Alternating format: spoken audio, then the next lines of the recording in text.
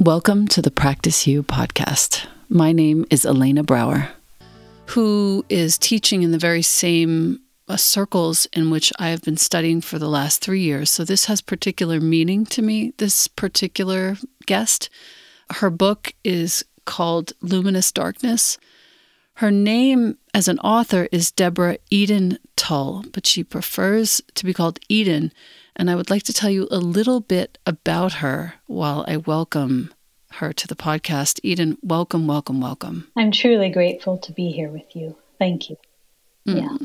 Thank you so much. You are the founder of Mindful Living Revolution. So our listener, if you want to go look for her right away, if you're busy with your thumbs on your phone, and you want to go to Instagram, go to Mindful Living Revolution on Instagram. That's 2 L's in there. You're the founder of Mindful Living Revolution. You're an engaged Dharma teacher. You are a public speaker, author, and activist. I hope I can grow up and be all these things.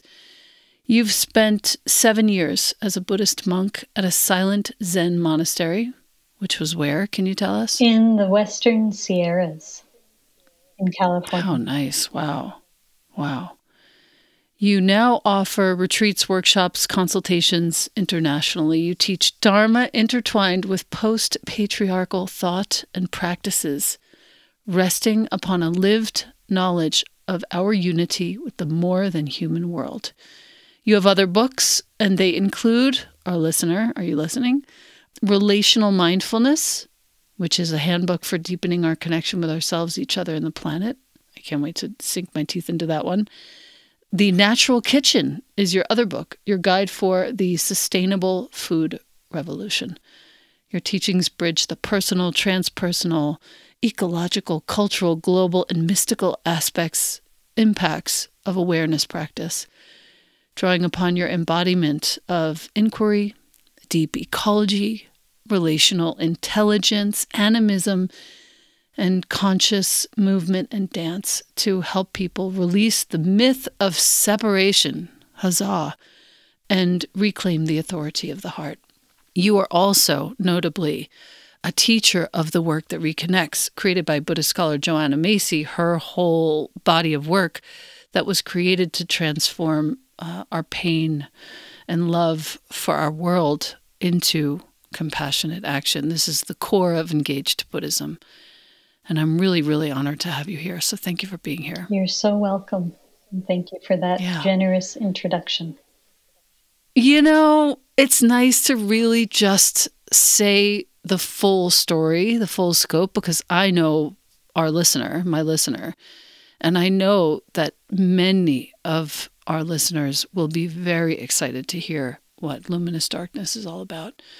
So I first want to point out that this book, Luminous Darkness, the subtitle is An Engaged Buddhist Approach to Embracing the Unknown. You do not have to be a Buddhist to listen to this podcast or read this book. In fact, I would recommend that if you're not a quote-unquote Buddhist and you're curious about what all that peacefulness is and what all that sitting still is, this is a really good way to get introduced to the reason for that sitting still, which is, in my own estimation, so that we can have a deepening connection to ourselves that fortifies us and stabilizes us so that we can take compassionate action, as Joanna Macy implores us to do and all of our teachers implore us to do. Luminous Darkness is a masterpiece, I have to say. I've had it for a few months, and I really appreciate the level of depth and studentship that you've put into this book, and I'm really excited to share it. I'm touched, and we'll just say it was a really exciting, multidimensional, edgy book to write that took courage, and so it was a phenomenal inner process as well as a process that led to a product to share. Yeah. Thank you. I'm particularly excited too. We share the same publisher. I just moved over to Shambhala, and I'm excited for my next project with them. Fabulous. And the quality of the work, the editing, for our listener who's, kind of a picky reader, I promise you won't be disappointed by this. Let's dive right in. Chapter 1, Redefining Darkness. This is not just one of those books on darkness where you're going to realize that darkness is light. No, Darkness actually is darkness, and it is so important to go into it. You use the quote by Wendell Berry on this first chapter page: to go in the dark with a light is to know the light. To know the dark, go dark. Go without sight and find that the dark, too, blooms and sings and is traveled by dark feet and dark wings. So beautiful. Your redefinition of darkness, for me, has helped me through the period of 3.5, 4 weeks that I just came out of a winter practice period at Upaya Zen Center. So thank you for that. Your writing, which I had read right before I went in, really carried me through a couple of those sits in a very real way. You say, walking off trail through a dense forest, you live near the forest, is a metaphor that you will use for our journey into Endarkenment. So this is obviously the opposite of enlightenment, but maybe it's not. There's no existing human-made trail for understanding darkness. A brightly lit path with signs pointing out the direction will actually never allow us to sense and feel our way into the mystery itself. And everyone's journey will be different and unique. I love the fact that you're focusing on an aspect of this larger Buddhist realm that isn't often focused on in sort of mainstream books like this one, and not implying that your book is mainstream, but that your book is available and it's just diving right into this matter. Becoming curious about darkness beyond my familiar associations is the ask that you have of your reader. And what I found in my own personal experience anyway, during that practice period, was this depth of connection and willingness to take responsibility for my past errors and failures and mistakes within myself that I had never, ever had before. So something is working here in your writing, and I want to thank you for that. Mm-hmm. Mm-hmm. You have 4 points on page 17. Our awakening through embodiment and earth connection. The restoration of our ability to see clearly with the heart by surrendering to receptivity and taking responsibility for the lens through which we are perceiving. Thirdly, the reclamation of our true nature or original consciousness by releasing hierarchical perception. There are 2 more. These are the 5 aspects of embodied meditation and spirituality. Number 4, the deepening of our relationship with ourselves and others, and our intercommunicative relationship with nature, the visible and invisible. This Endarkenment, it does invite us into a collaborative spirit that I've never felt before. And finally, number 5, the willingness to meet all life, including shadows, with fierce compassion. Where did these come from, dear Eden? What is going on here? There's so much wisdom in one page. I can barely stand it. Every page is folded and underlined. So I want to begin by just naming how much I've always appreciated the most simple inquiry in Zen. Through what lens am I perceiving right now? Through what perception lens am I perceiving right now? And a practice of being curious about our perception lens so that we can step back into a more spacious, I would say more endarkened, clear seeing. What's pointed to in Zen often as original consciousness, consciousness free of the perception lens of the overlay of the judgment, hierarchical perception, bad, good, higher, lower, like that. We all know that aspect of the mind, the conditioned mind, well.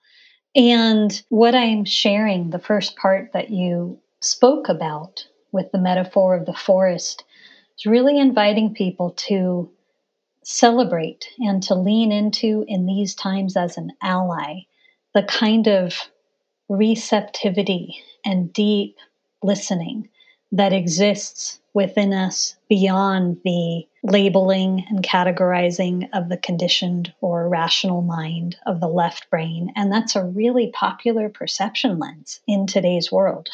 And so at points in the book, I'm comparing our fixation with light with our fixation with rational mind and this tendency to label and want to understand life rather than drop into the darkness as we do, traveling through a forest with no set path, and listening with our whole bodies, tactile listening, thinking of meditation as listening to life as it unfolds moment by moment. And I believe that both for the spiritual path, which is about moving through the unknown, and the collective journey that we're navigating now because we're facing the collective unknown in a much more palpable way than ever before, this reorientation, which is more of a remembering, tools we already have inside, an inner compass we already have access to, it's really, really important.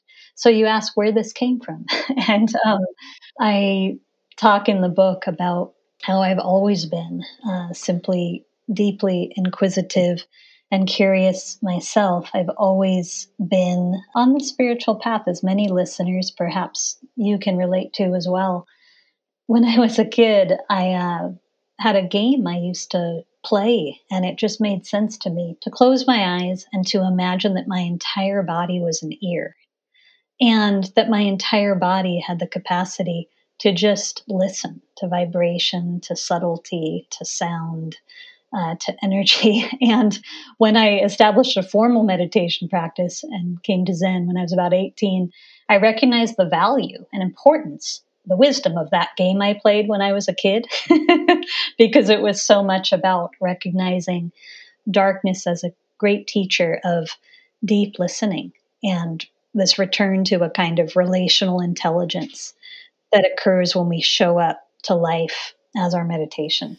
You know, sitting there in those 40-minute longer sits, facing myself for the first time in a long time, you know, for an extended period when that was like the fourth of those sittings that day. And remembering these words in your book about the darkness as not just a tool, but a place, like a real destination, really helped me.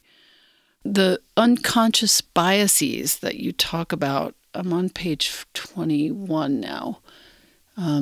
These biases that we carry, that we think we've come up with ourselves, that we think the good ones we've come up with ourselves and the shitty ones have been, you know, placed into us. It's so hard to get rid of them. The exploration that you invite into these biases, not just against hierarchy and patriarchy, but racism, classism, misogyny, sexism, the domination over nature, all of these aspects of ourselves that we are really mostly unwilling to look at, or even if we see it, we just kind of like, well, that's there. How embarrassing. And then we turn away from it. These do, as you say, have profound implications. You're pointing out the negative associations that we have with darkness in particular, and how that bleeds into all of these other biases. And I wonder, in your own life and experience, was there a certain context or a certain time of your life where that became abundantly clear? And that's where this whole exploration has come from. Thank you for that question. First, I want to share for listeners, the book invites the reader, one, to deeply question and examine our collective held unconscious biases, the bias which values light over dark, then to step into a deeper exploration of what actually is darkness, if not the absence of light. You mentioned animism, part of my path, at the beginning of this session.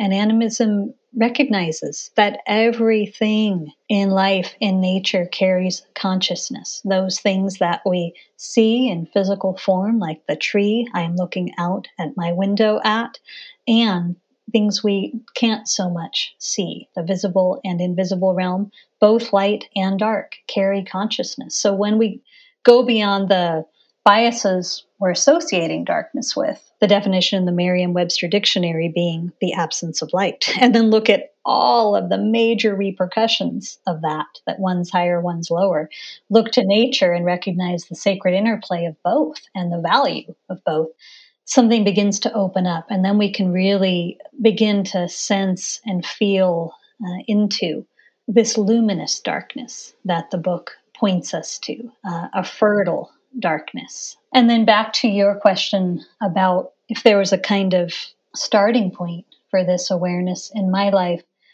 I wonder if many people listening can go back to childhood and just touch that recognition at some point, at some age, that a lot of the conditioning and assumptions of the world being handed to us didn't necessarily match our direct experience.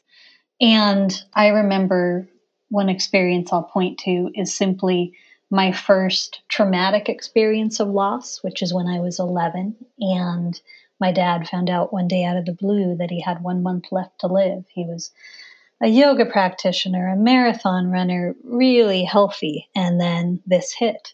And the experience of going through grief in what I describe as a culture of sunshining.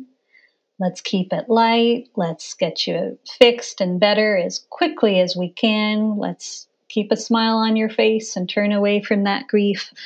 Not so much that was coming from family, but certainly from the society surrounding us.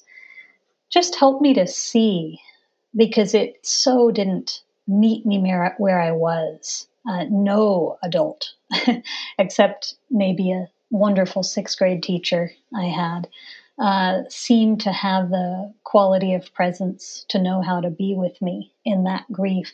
It just began to teach me that I needed to look within and really reckon with the fact that, given traumas I experienced directly after that as well, dark times, dark emotions, the intensity of the human experience, the intensity of the social justice work I witnessed my whole life through my mom, that it wasn't a whole world of sunshining existed that was trying to push away darkness and that was trying to keep us, quote unquote, comfortable, keep things light, keep things surface.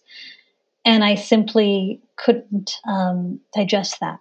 It wasn't true for me. It wasn't helpful. And as I came to my own committed meditation practice and felt the biggest relief in the world that here in meditation, I could finally welcome the full spectrum of light and dark within myself and the world, the full spectrum of emotion, not categorizing this is positive, this is negative, this is a demon. Is it really, or is it a sacred messenger about to transform you and empower you? So I got to, through meditation and my own personal journey, really wake up to the vitality and beauty and sacred teachings of darkness alongside the teachings of light. So just for the record, I'm certainly not dissing enlightenment. It was the pursuit of enlightenment that inspired me on the path, but invoking something more in a world that seems to have become very imbalanced, the imbalance between yin and yang, sacred feminine, sacred masculine, restoration and productivity, or doing. We apply this productivity and doing to everything. Yep. You with me? Yeah. Yeah. 100%. You actually included a piece of the Song of the Jewel Mirror Samadhi, which is something that we chant in liturgy at Upaya. And I thought I would say it here. Light and darkness are a pair, like the foot before and the foot behind in walking. Each thing has its own intrinsic value and is related to everything else in function and position. So I was simple. just so happy to read that. And so simple. So powerful. Yep. It's really nice to see it contextualized like that. And then when we were chanting it when I was there, it was just like, yes, this is not just some chant and a bunch of words. This means something to me. Yes. You know? Yes. Part 2 of the book is called Fruitful Darkness in the Realm of Emotional Intelligence. I assume you've read Roshi Jones' book, Fruitful Darkness. Yes. It's one of the best. I'm with you. All of her writings.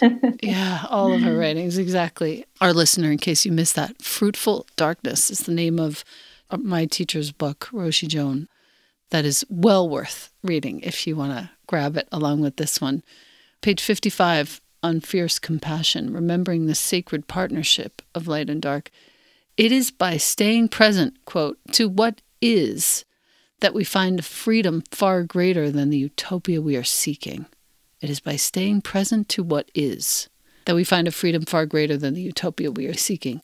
We can stand in unity with ourselves and one another, offering the fierce compassion that says, I am here with you, no matter what.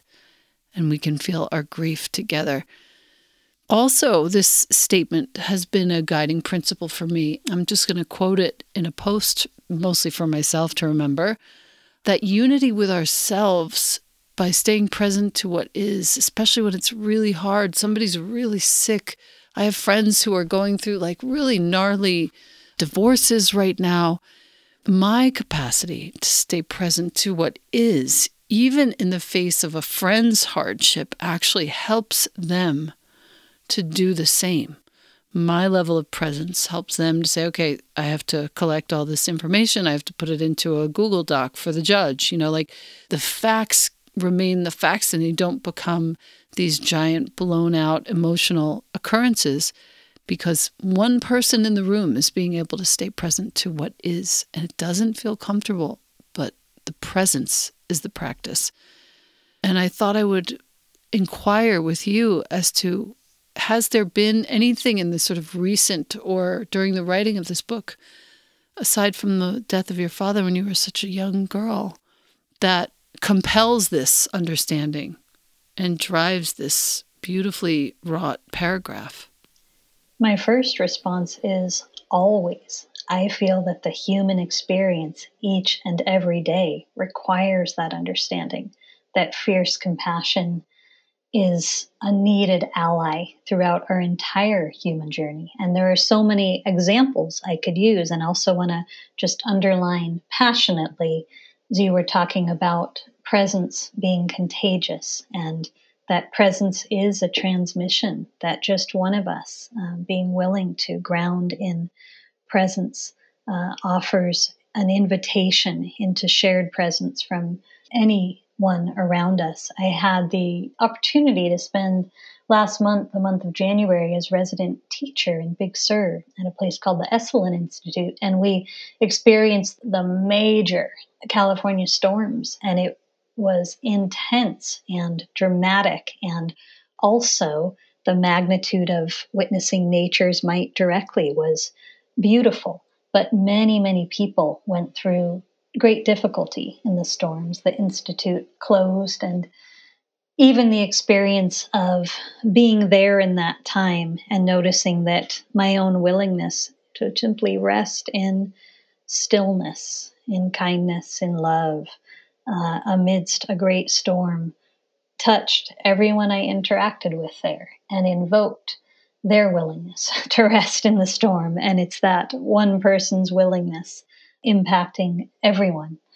And I'll also share, in the book, I talk about one particular life experience of getting bit by a tick when I was at the monastery. I think this one's useful because so many people are navigating Lyme or other mysterious illnesses or long COVID or whatever it is. It's an age of mysterious illness. And we need to talk more about the spiritual teachings of mysterious illness and how to find one's fierce compassion through those experiences. And for me, it really was what ended up being about a 10-year period of energy being up and down, and what used to be defined as my familiar self or familiar energy or body being truly gone. And the freedom of that was to get to simply surrender to being with what is as it is, which is meeting life with love in this moment, and which is thus receiving the medicine of love in the moment it's needed. As long as we're resisting or pushing away or pitting this moment through our imagination against another better destination, we're not able to directly access the love that actually infuses our being. All the time. We're turning away from it. We're not receiving the medicine of it. We need that medicine desperately now. So I teach people to really find the balance between both the gentle compassion, sometimes the metaphor of the soft, open hand of receptivity, of listening, and on the other side, Manjushri sword, which cuts through Yes. illusion. It's Yes. a powerful ally. And the last thing I'll say is even coming home from leading retreats and assisting family through a really tender, raw time recently, coming back to the East Coast and grounding the past few days here, I've been aware of so many raw, stirred feelings within myself just from coming back into witnessing what's not working in our world directly, witnessing the pain of my family right now through difficult challenges they're going through, witnessing so many who I mentor and are in hard times.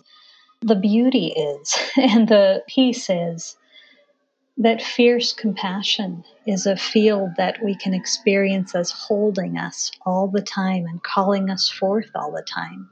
And so the difference between going through this human experience with or without that, it's Yes. tremendous. Yeah. Yeah. In fact, you say on page 60, sort of to this point, Endarkenment invites us to open our hearts to the Dharma gate that exists just behind inconvenience and comfort. Every invitation we're given to take responsibility for ourselves, others, the planet, is a Dharma gate. And if you're listening and you don't know the meaning of Dharma, it's really just your sort of, what are you here to do is kind of the loosest translation. What is your service? What is your mission? Every invitation we're given to take responsibility is one of those gates. We have known, you say, since the 70s, for instance, that climate change needed to be addressed, yet we did not do so. We have known for decades that our cities were in need of redesign and new infrastructure in the face of our expanding population and changing climate, yet we avoided that task. Here in the United States, we've allowed 400 years of systemic racism to continue to inform our policies and our entire way of life. But fierce compassion is the real opportunity. This sort of perceiving of everything as belonging, meeting everything with love, as hard as it sometimes is, really turns nothing and no one away. And that's what the darkness does. Yes. And that's what's available to us when we drop our false dualistic interpretations of light versus dark. They are both our great teachers. So, for instance, let's just bring in for a moment the Tibetan Vajrayana teaching that obstacles do not block our path, they do not impede the path. Obstacles are the path. And this way that you're talking about a collective tendency to want to stay comfortable and perceive discomfort as a problem or something to turn away from, difficult emotions as something to turn away from, and inconvenience as something to turn away from.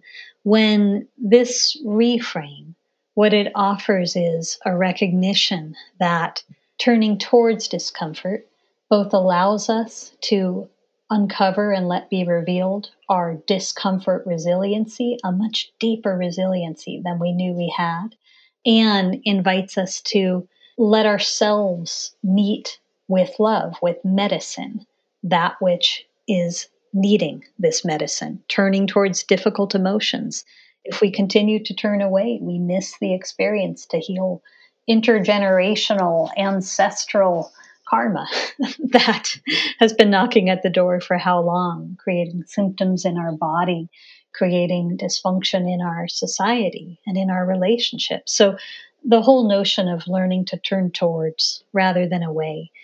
This is one of the fundamental teachings, not being afraid of what we label dark, but to consider the degree to which humans have historically used the label darkness to justify kind of putting everything uncomfortable and sticky and unwanted and difficult into some closet or some place we think we can lock it away where it truly just festers. And this is really about healing and being willing to be full participants. And as you said, take responsibility. Same thing. Responsibility has historically often had a negative connotation. Oh, that wave's heavy. And in practice, it's just the opposite. It's passionate responsibility. It's joyful responsibility because we're relying on a different fuel, not the fuel of fear and judgment, but the fuel of love. Yeah. Yeah.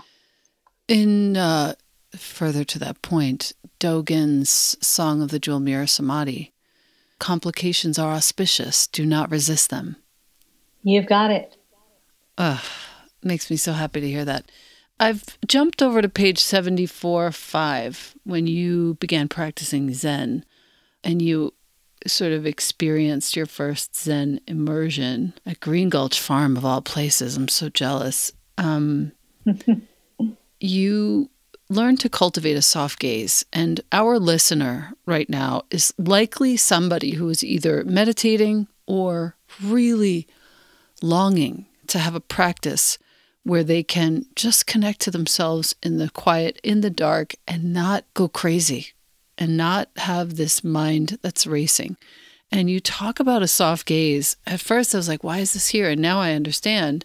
Through learning to cultivate a soft gaze, you say, page 75. Whether I was in sitting meditation or practicing informally throughout my day, I was surprised to realize the degree to which attention follows the gaze of the eyes.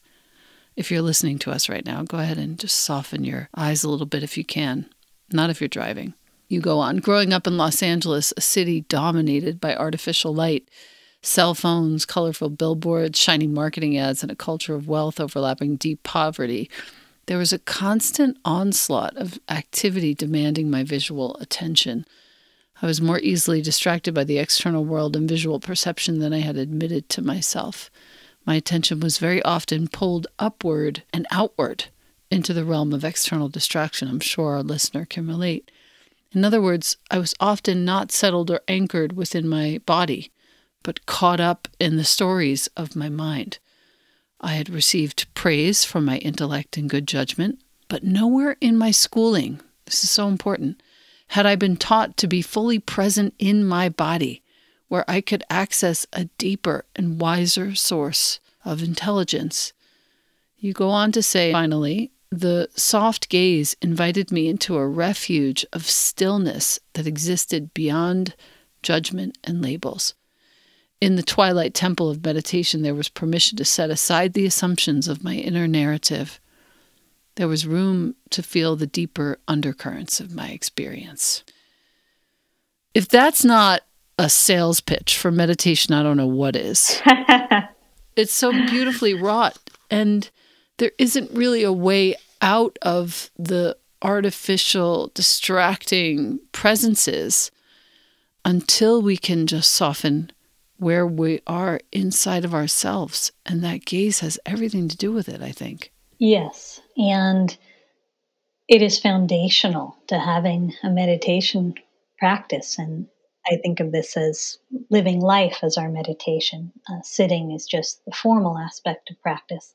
It's foundational to have that agency, that spiritual sovereignty of knowing how to turn our attention within, to center, to allow our integrated body-mind to be our center of gravity instead of, again, the left brain or conditioned mind. And for anyone listening who's new to developing a practice, really let this be one of your first intentions, just to find your own center. And so as I had that revelation on my first long retreat of how much my active use of the eyes was connected to kind of an addiction to the mind of judgment, discrimination, comparison, always looking out at the external world instead of learning how to see through, what we might speak of as inner vision or seeing more clearly from the heart. Yeah? I feel that very, very fully in my body right now. Mm-hmm. Like there's no block to receiving and feeling that. You know, I might invite a pause because this would be a really ripe time to share this poem by Rilke that I offer in the book called The Night. It so points to what we're looking at right now. Please. And Rilke says, "You, darkness of whom I am born, I love you more than the flame that limits the world to the circle it illuminates and excludes all the rest. But the dark embraces everything, shapes and shadows, creatures and me, people, nations, just as they are. It lets me imagine a great presence stirring beside me. I believe in the night." And so just pointing to that capacity to see from wholeness and interconnection rather than the habit of fragmenting life and seeing through the lens of separation. This is so important now because It there's such is a tear in the fabric of human relationship and our relationship with the truly. natural world and with ourselves. Yeah. Yeah. And to that point, you have a whole chapter on relational intelligence. I'm skipping out to page 168 for our listener. Collective conditioning has taught us, listen carefully, that if the force carrying you forward into the known is not based upon supreme confidence, you ought not to move. Endarkenment offers a different perspective. We all fall sometimes. We all fail at meeting often artificial or unrealistic standards. We all disappoint at times, both ourselves and others. Genuine leadership has nothing to do with supreme confidence or perfection. It has to do with presence, courage, fierce compassion, and vulnerability. This keeps being true. I was interviewing a guy by the name of Mikkel Clark yesterday, a really gifted teacher, speaker, writer, who's really become who he is in the world, as respected as he is, due to his vulnerability and his willingness to put himself out there and lead from failure, lead from a place of having no clue what's next. And you go on to say, page 169, which I've underlined and starred and highlighted, leading in the dark is a path of freedom from small self. Can you talk about that a little bit? Absolutely. Yeah. I believe this is one of the most important revolutions happening in our time. And it has to do with the letting go of the old paradigm of power over. And power is something that we see as given by externals, by titles, by false strength, by false confidence, to power with or shared power. And that only exists in our vulnerability, in our willingness to let our whole selves be seen, to embrace our whole selves, to embrace the whole full spectrum. In my personal path, it was a unexpected gift that it was in the period of time when I was navigating Lyme that I was being asked to step forward more and more and more in leadership and teach all kinds of audiences and deepen my work as mentor and guide. And those two things hand in hand were perfect because at first I got to see my conditioning that said, oh no, but my conditioned ideas of leader or teacher are that I should be appearing strong and I should be having a lot of energy or all the things a leader should be perfect. And instead to feel exactly the opposite and yet know deep within my heart that all of the other stuff, the conditioned standards, the made up lists was BS. And all that mattered was the soft and fierce love in my heart to show up and simply, as I was, sometimes meeting an audience saying, I'm grateful to be here with you this evening, and I'm in an incredibly fragile body. And to start from the place of naming weakness just invites everyone into, can we drop all of those made up standards and just rest in shared presence and being human together and then experience directly the true power of that. That's where our power is, right? And I'll just name, this is fun because this is actually the topic of the next book, which began to give birth to itself, my retreat this past month. So, yeah. Congratulations. It's always such a treat. On page 170, you talk about liberation from the idea of success as binary. There's both success and failure. And for anyone committed to growth, they sometimes overlap or exist at the same time. I've had that experience. There's no question that's true. Like, enough already. What does success mean, actually? And you also say liberation from the idea of success as a byproduct of our efforts. Like, let's get free of that whole thing, because we enter instead, as you say, into the emergent, joyful, encircling, life-affirming experience of the process itself as success. Thank you. And this points to a fixation in the dominant paradigm on product over process. So we're going to justify causing harm to life, overworking ourselves, justify, as an example or metaphor, damaging the soil to grow the most, the fastest, the cheapest. But when we recognize the lack of wisdom in that and simply come back to process, what if our job is to show up committed to serving life moment by moment, to meeting life internally, externally through a compassionate process? That's all. That's all that's required of us. And then we get to reclaim emergence, the palpable, incredible experience of living in emergence, where it's not even I'm creating whatever it is, I'm writing a book. I'm co-creating this with life because I'm resting in emergence. And I'm not being weighed on by that binary of success, failure, because I'm so committed to and experiencing the gift of the unfolding process of life. And just for any doubtful listeners, if we look, for instance, to organic farming as metaphor, we get to see that, and the healthiest plants and the healthiest soil comes from dedication to process anyway. It's not that we then aren't creating incredible products. You with me?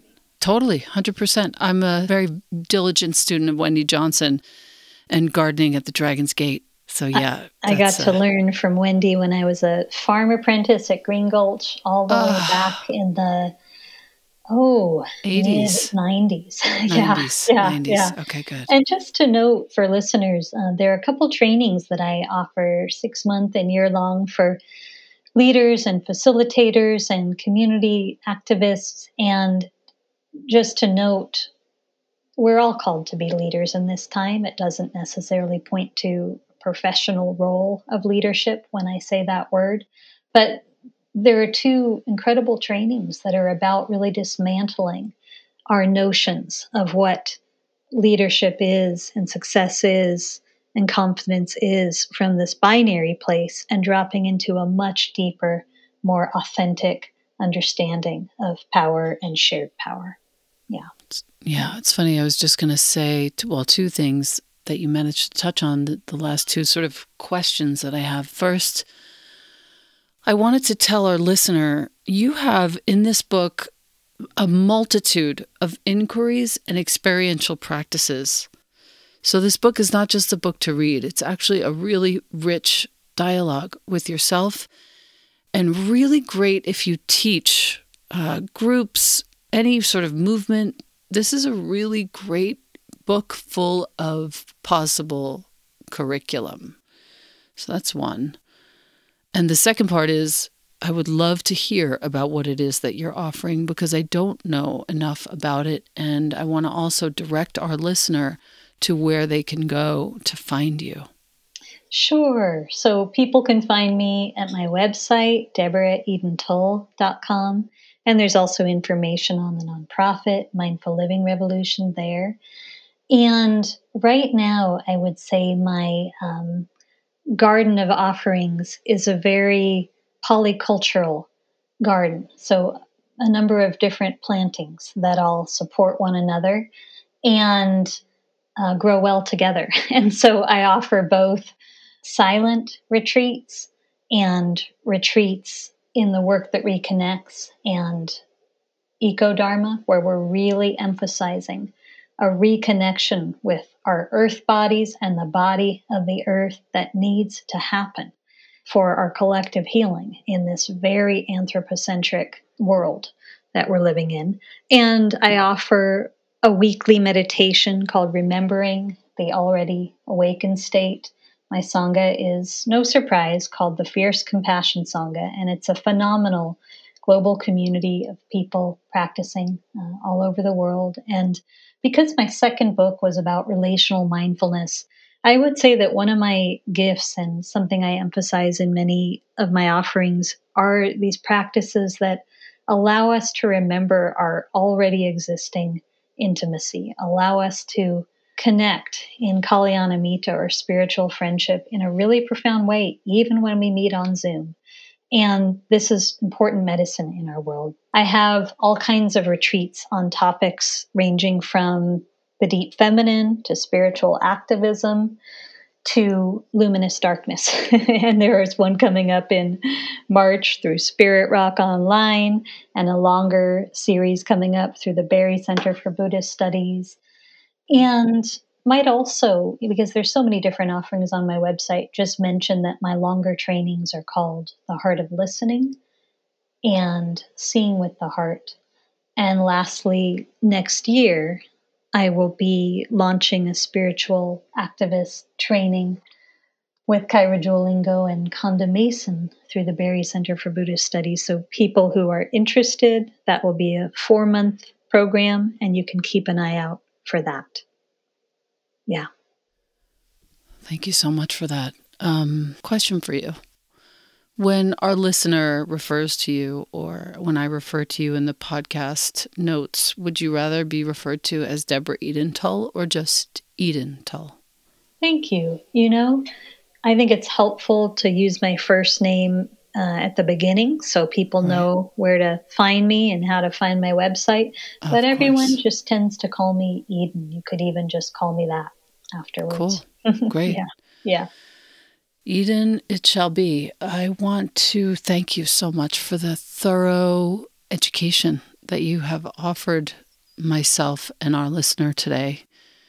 I don't really have the words to say how much it means to me to have all of these different ideas be somehow put together in one piece of writing and then sent to my doorstep to consider for the podcast, only to realize that this is like the answer to several million questions that I've had for the last 3 years about Buddhist practice.